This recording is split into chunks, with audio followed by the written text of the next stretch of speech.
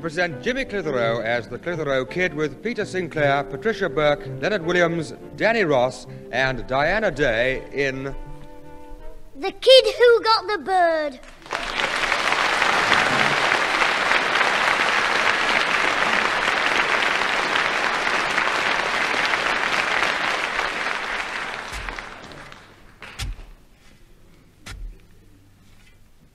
So you see, Alfie, I said to Grandad, don't worry. I'll have your new allotment dug over in no time. Just leave it to me.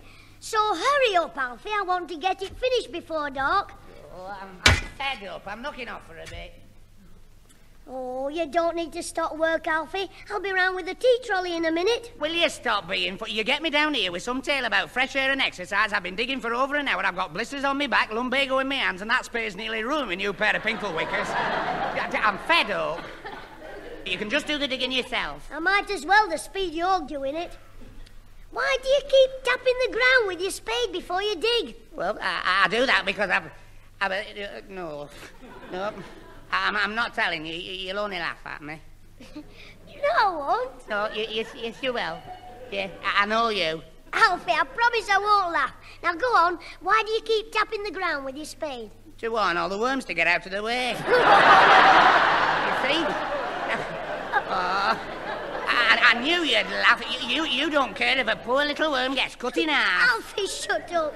I can hear somebody coming. You what? Quick, give me the spade. It might be my Grandad. Don't snatch. Thanks, Alfie. Here we go. Hello there, Jim. Oh, it's you, Mr. Whittle. Well, now you're here, I might as well have a rest. Well, if you ask me, you've earned it. You were going at it just then like a bull in a Chinese junk shop. Well, I promised Grandad I'd have this lot dug over before dark. That's why I was busy. Oh, you do a lot better with a bit of help. Alfie, just don't stand around like that, letting the young lad do all the work. Oh, I like that. Hey, so this is Jock's new dandelion patch. Well, he should do well with it, you know. That soil does look very futile. Hey, Jim, isn't that a hen house over there? Yes, that's right. Grandad's going to keep some hens because of the price of eggs. And if the price of something else goes up anymore, he'll probably start growing his own hops.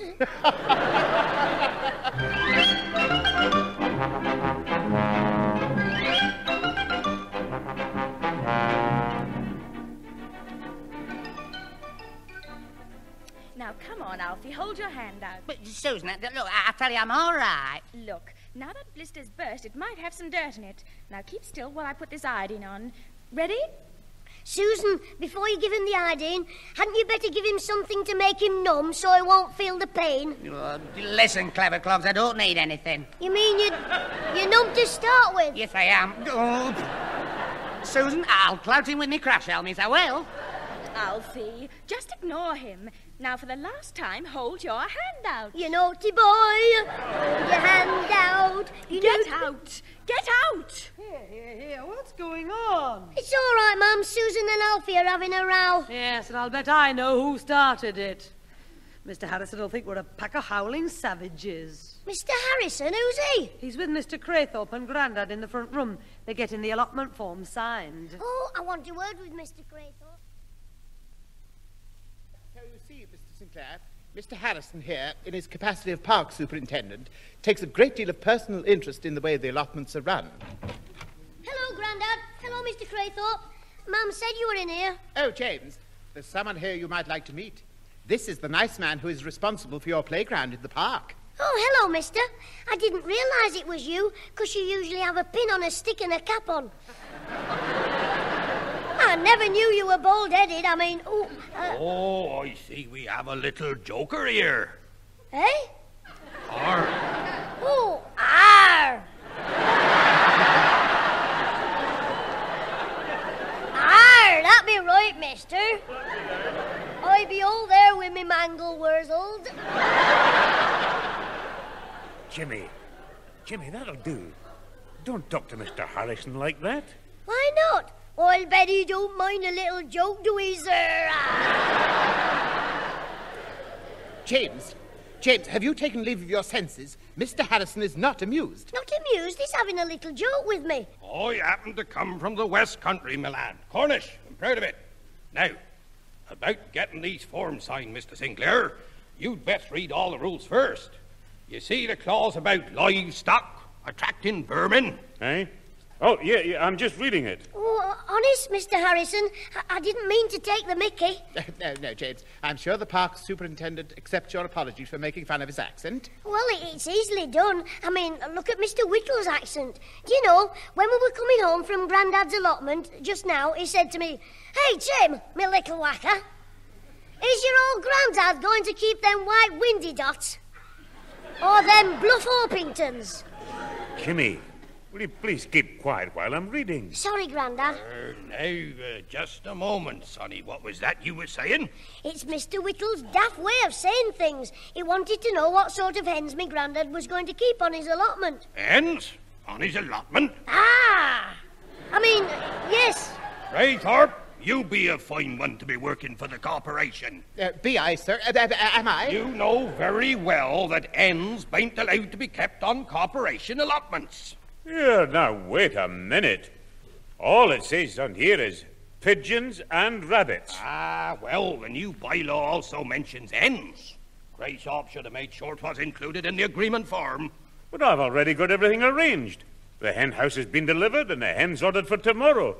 Well, what's wrong with the chap trying to fry a few eggs for himself, eh? Ah, but what about the rats? Don't be daft, rats don't lay chucky eggs.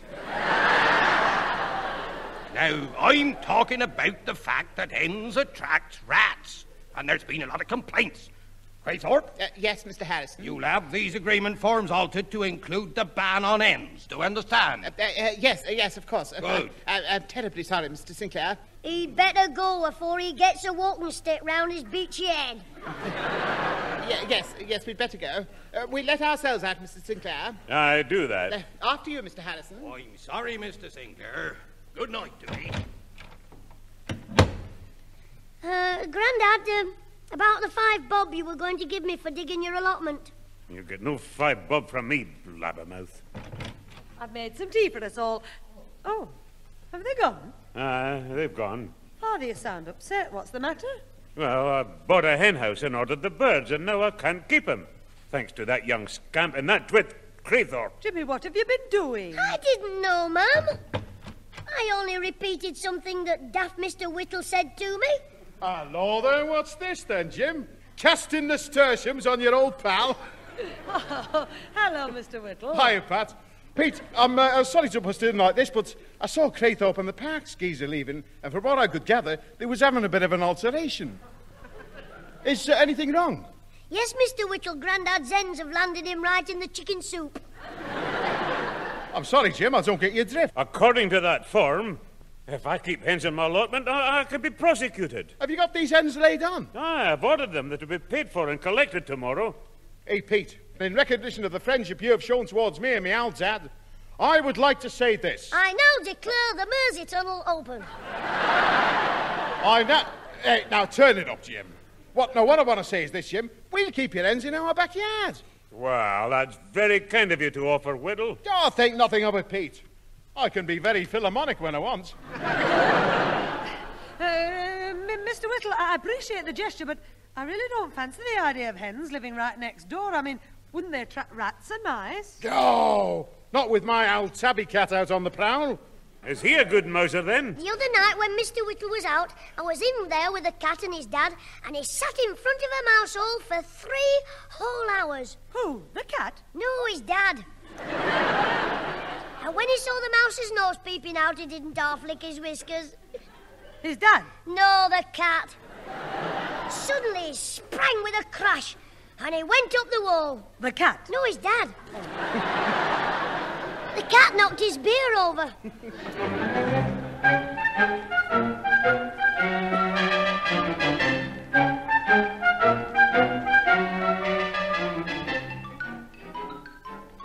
Father, for the last time, I'm not letting you go for those hens in your condition. But they've got to be paid for and collected this morning. Look, I'll wrap up well, and I won't be away more than... Those hens can wait. Oh, it's a pity Mr. Whittle's working all day. He could have gone and got them for you. But, Pat, the man said he wants them off his hands today, so they've got to be... Oh. Here you are, Grandad. A hot drink. Susan's made it, so it'll probably make you sick. If that doesn't, Mr. Craythorpe's arrived. See you later, Susan. Oh, hello, Mrs. Clitheroe. Mr. Sinclair. Is something amiss with you? Hello, Theodore. I'm afraid Father isn't very well. Look, will you stop mollycoddling me? It's only Bless you. Oh, Mr. Sinclair. Have you got a cold? No, he's been taking snuff with a bicycle pump. Stop it, Jimmy. Father, I'm going to ring Mr. Arkwright, the poultry man, and tell him you're not coming for the hens today. Hens? Oh, but Mr. Sinclair, I've brought the amended forms round. You can't keep hens. Oh, it's all right. Mr. Whittle's going to keep them in his backyard. Really? Look, Father, let's forget about the hens. Perhaps I could collect them in my car. It'll be no trouble, I assure you. After all, the hens will be in crates, so they can be loaded on the back seat. Oh, no, no, I couldn't... Please, Mr. Sinclair, allow me to do this one small thing for you. Oh, well, all right, Theodore. It'll be a load off my mind, and you're very kind. Oh, and here's the £5. You'll need to pay for them. Oh, thank you. Now leave everything to me, and don't worry. Ma'am, can I go with Mr. Craythorpe? Well, don't see why not. As long as you behave yourself. Oh, I'll see he does that. Well, James, we'd better be on our way. Right, Mr. Craythorpe.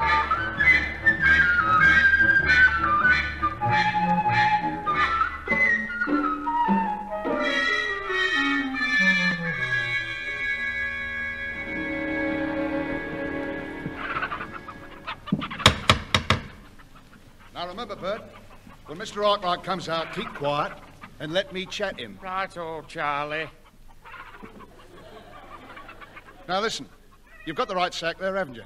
The one with the cross on. Oh, yes, the others are still in van. Good. Come on, Arkwright, wake up. Charlie, I still don't understand. How can we buy this chicken feed at £1 a sack, sell it for 15 bob and still make money? Bert, do me a favour, stop thinking. Look, how many sacks did we buy? 3. Well, that's £3 we paid out. How many are we going to sell Arkwright? 12. At 15 bob, that's £9. Profit, £6. Oh, I see now. Hey, Charlie, how can we sell 12... 12 sacks when we only bought 3? Because the sample one with the cross on is full of hen food. The others have hen food on top and gravel underneath. Very good for hardening the eggshells, gravel. I say, it's no use knocking like that. Arkwright can't hear you. Why, is he deaf? No, he's gone to Liverpool. That's all I needed, a comical yokel. Here, won't he be coming back to feed his hens then? No, he fed them at 7 o'clock this morning. 7 in the morning? What a time to wake up the poor birds. It's a wonder the perishers don't go on strike. Here, careful, son, you might do yourself an injury. It wasn't that funny. Well, I was imagining all the hens shouting, "Come on, girls, let's all stand up and ban the egg." But, my love, when you were born, the stork who brought you should have been arrested for carrying dope. Here, I say, mister, do you want to buy some hen food cheap? No, thanks. I should call and see Arkwright tomorrow. Well, thank you very much for nothing. Here, Bert, we've got to find a mug and get a few quid. I'm desperate. Well, if we can't, we'll have to get some sort of a job. I'm not that desperate. Come on, let's get the sack back in the van. All right. Get up there! I think I'm the donkey. Oops-a-daisy.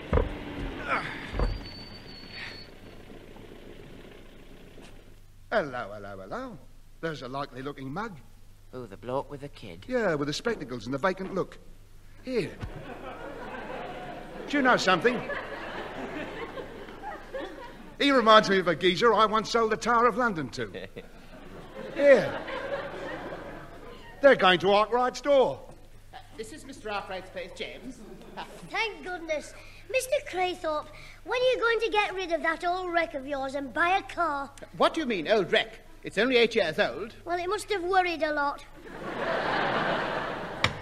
Never mind my car, James. Let's just collect the hens and cut out the comedy. Well, you better keep blowing your horn all the way home. Blow my horn? Why? To keep the hens flying about.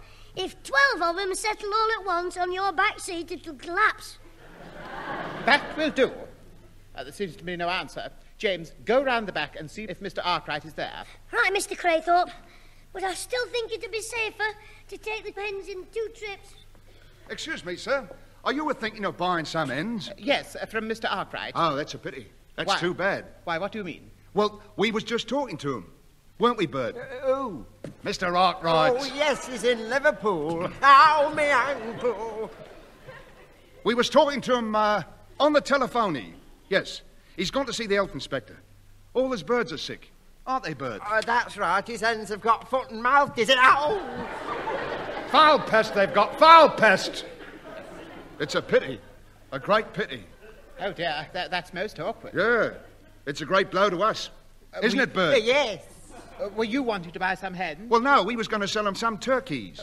Sell him turkeys? Yeah, well, we have a big farm, you see, and we sell all our stock to Arkwright, and he sells it to the shops. Don't we, Bert? Yes, we have 12 sacks. Oh, why don't you try the other leg? Now, Bert means we've got 12 gross of turkeys.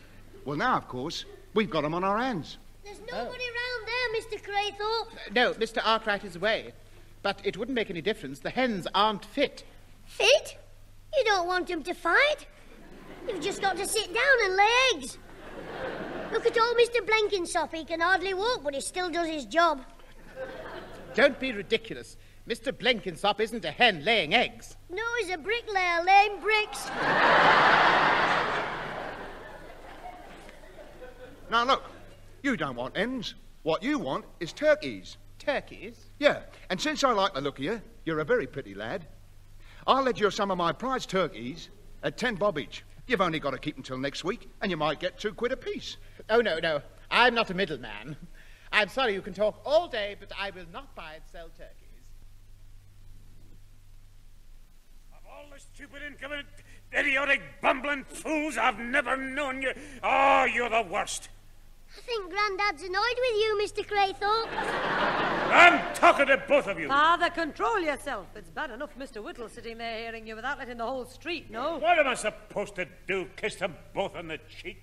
And I'm very sorry if you think I've done wrong, Mr. Sinclair. Yes, Grandad, and I'm sorry Mr. Craythorpe did wrong. Do you try and wriggle out of it, my lad? Oh, Father, please. Now, Jock, don't get your tonsils in a tangle. You want to take things calmly at your age. Leave my age out of this. No offence, Pete, but I don't think there's anything wrong with this turkey idea. No, it wasn't your £5. Well, I'm no big business typhoon, but I'm willing to take half of them turkeys off your hands. You are? And I'll take the other half. Yeah, Father, so it's cost you nothing. Well, well, just a minute. You're sure he'll deliver those turkeys, Craythorpe? Of course. I took his name, the number of his van, saw his driving license, and said if he didn't deliver 20 turkeys tomorrow, I would have the police on him. I see. 10 bob each, eh? Oh, well, maybe I was a wee bit hasty, Theodore. And they say women keep changing their minds, Father. You're the limit. Oh, Father, I didn't quite realise. How much he'd make on them? Exactly. But no, I mean... You mean you approve of the idea? Yes, Mr. Whittle was going to help with the hens. So, Harry, you can come in on the turkeys. Thanks, Pete. And you, Theodore. Oh, that's very kind of you, Mr. Sinclair. And we'll share the profits. Between the 4 of us.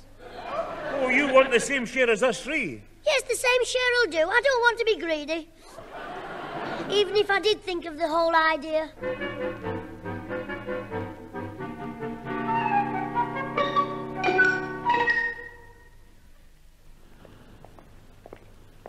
How much longer are we going to be collecting orders for your blinking turkeys?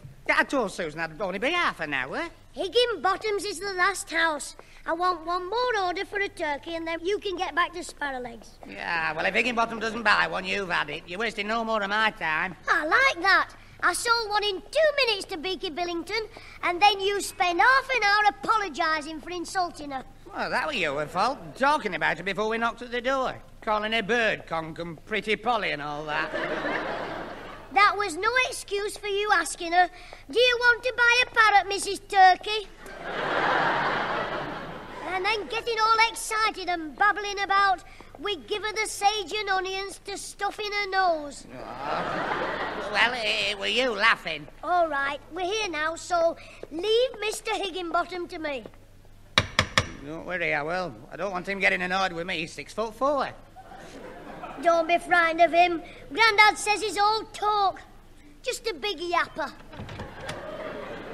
Hello? What's this? Hello, Mr. Higginbottom. Hello, Big Mouth. Get Mr. Yapper. Get Higginbottom. What did you say? Oh, he wasn't talking to you, Mr. Higginbottom. No, I was talking to myself. I mean... All right. Look, Clitheroe, if you've called round for our Aussie, you've had it. He's in bed. Why, is he sick? No, I am. I'm sick of him and his blooming animals. Frogs, beetles, mice, the house is overrun with them. Why don't you try that powder they advertise on the telly? Don't you try and be clever with me. Mr. Higginbottom means the pets, Ozzy has. Pets? We sat down to a meal half an hour ago, and halfway through a frog jumped out of Ozzy's pocket right into me blank mange. It wasn't funny. No, I was just thinking it's been in his pocket since yesterday, and it only came out now. Since yesterday? Yes, when his blazer was hanging up, I slipped it... I saw it slip in. Look, before you say any more, you'd better clear off, both of you. Yeah, hey, wait a minute. We haven't told you why we've come. I don't care. Ozzy's not coming out. And anyway, what do you want to be playing with kids for? I haven't come here to play with kids. No? No, I've come here to play with you. What? I've come to see you. To see me? About a bird. Keep your voice down. The wife's in the front room. Mr. Higginbottom, would you like to buy a turkey cheap? A turkey? Yes, only 30 bob. Hello? Have they been letting your grandfather draw the pub raffle again? That isn't a very nice thing to say, Mr. Higginbottom. I was being funny. Have you no sense of humour? Of course, Alfie, you should have laughed. Everybody else laughs at Mr. Higginbottom. That's right. What do you mean? Well, only yesterday my granddad said Higginbottom is the laughing stock of the Rose and Crown. Get out of it! Ah!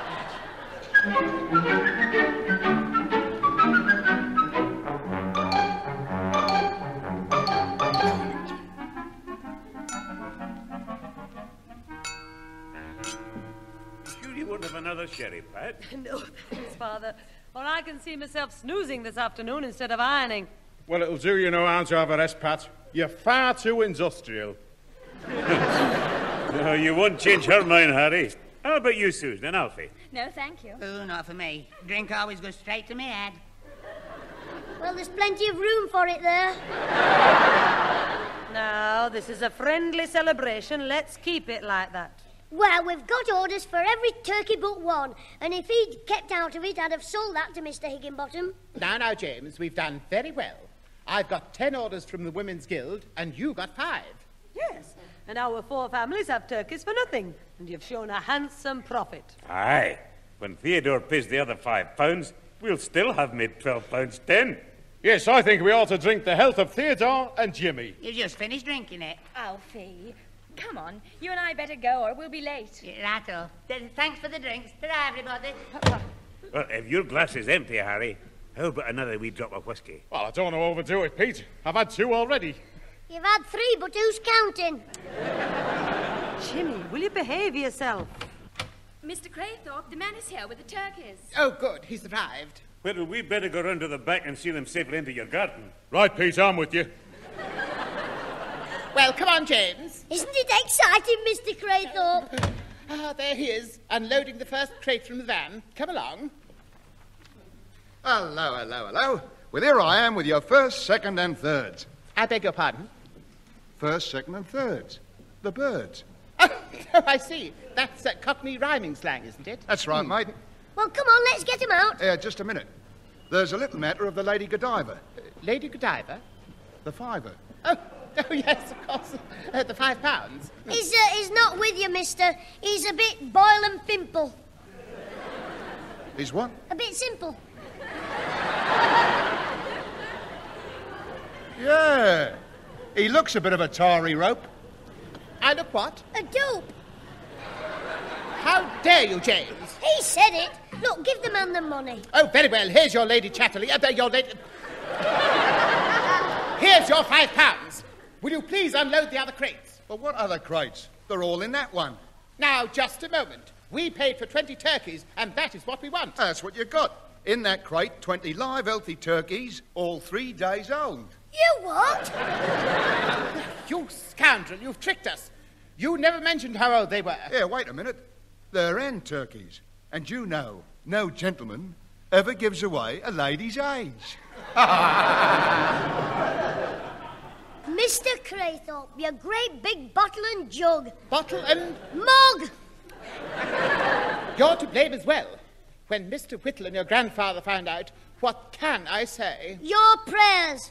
I'm off. I'll see you at Easter. No, James. We've got to face them and take our medicine. You can take your medicine. Me, I'm going to take your powder.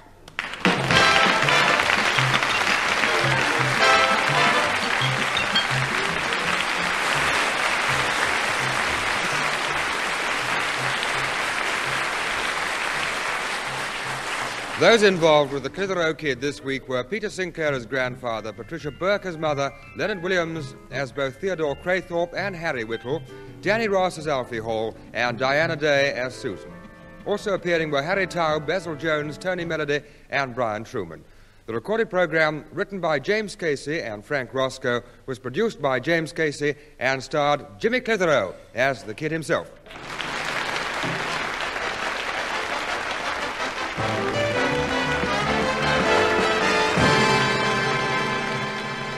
The Clitheroe Kid was recorded by the BBC.